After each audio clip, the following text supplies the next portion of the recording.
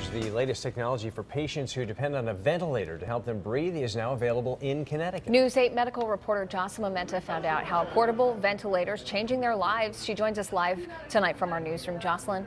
Sonia and Darren, portable ventilators have been around for some time now, but this one enables patients to live an even more independent life.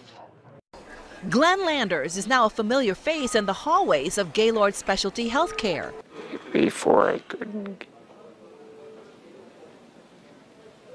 get out of the room. A spinal cord injury has him dependent on a wheelchair. It goes pretty good.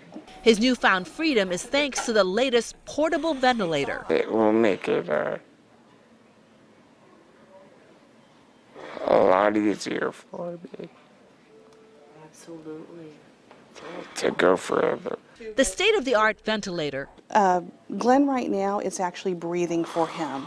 comes with a 12-hour battery and a spare. It's the smallest that they make, but at the same time, the electronics allow us to do all of the types of therapy we do with a full-size ventilator. The software, Chief Medical Officer Dr. Steve Holland says, benefits many more patients. Just that position of the lungs helps them to increase their lung capacity, helps avoid pneumonia, helps hopefully get them off the ventilator quicker. Glenn cannot breathe without a ventilator. When he breathes in, he gets a certain amount of air. Like when we breathe in, it's programmed to give him a certain amount, and so it pushes it out into him, and it's timed, and when the breath is done, then it comes back out. A speaking valve enables Glenn to communicate, and this new mobility has him venturing out, visiting other patients on his floor. I crashed into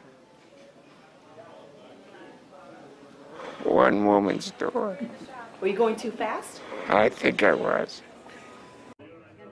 The ventilator can also be plugged into the car, so Glenn is looking forward to an ice cream run with his girlfriend Patty. Now, Dr. Holland tells me the makers are working to come up with a way to attach the portable ventilator to a walker device. Also, he says there could be a backpack ventilator down the road. Back to you.